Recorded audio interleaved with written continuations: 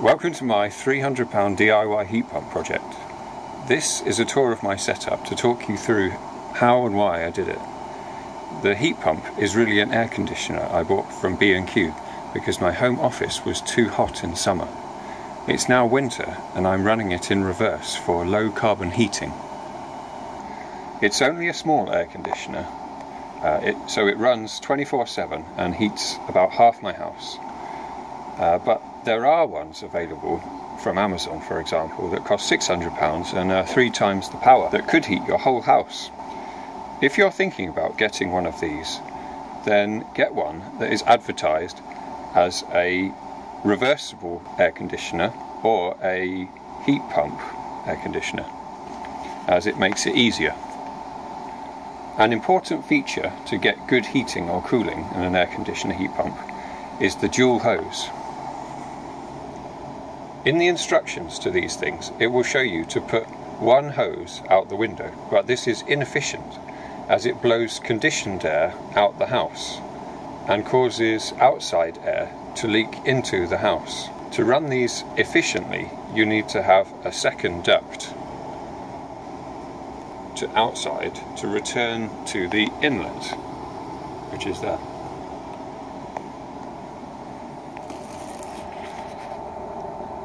To make the holes for the ducts, I used a jigsaw, and I used these nice colour-matched grills.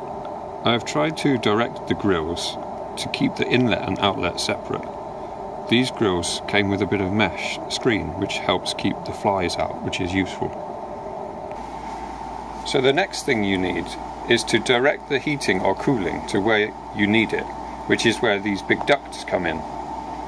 I found in some of my testing that one duct was not enough and that I could get better performance with 2 ducts. So I have one going to the office, through there, and one going to the lounge, through there. And this is all the visible ducting in the house. There's no more ducting anywhere else. The hole through the ceiling I pilot drilled with a 1-foot drill bit, and then I jigsawed on either side of the hole to open it out for the duct. One of these. The hole to the lounge was drilled with an SDS hammer drill with breaker attachment. One of these. This is where the duct comes through to the lounge. There is no obvious sign it's even here, unlike a big radiator, for example. The air comes through into a cupboard, and I leave the door ajar to let it into the room. That's the duct, the other side. The cupboard seems to act as a silencer, so you can't hear any noise.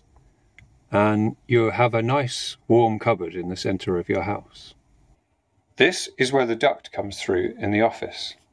I've put a grill cover here over a hole that I've jigsawed.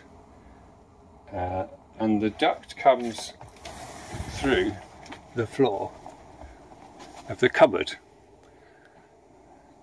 and then goes through the grill, so it looks nice and neat. You can't see any ducting in the room.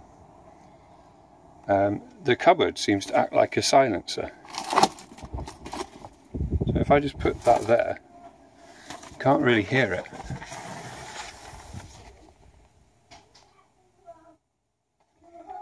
But if I put it back in there, you can hear it. So it seems to be better if you just leave it free in the cupboard.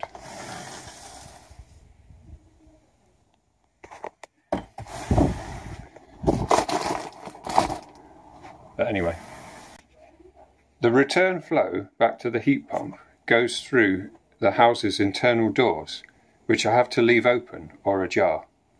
If I were to shut a door, I would lose heating, so I've added some stoppers on all the essential doors. You can see here, so you can't shut the door, and you've always got this small gap to allow the return path of air to the heat pump. Kitchen door is essential, so what I've done is I've put a little stopper there, and because the flow of air acts to blow the door open, you can't actually shut it because the heat pump is so powerful that it blows the door open. Even if I try to shut it, it just opens to allow enough airflow through, and I can feel the air coming through now.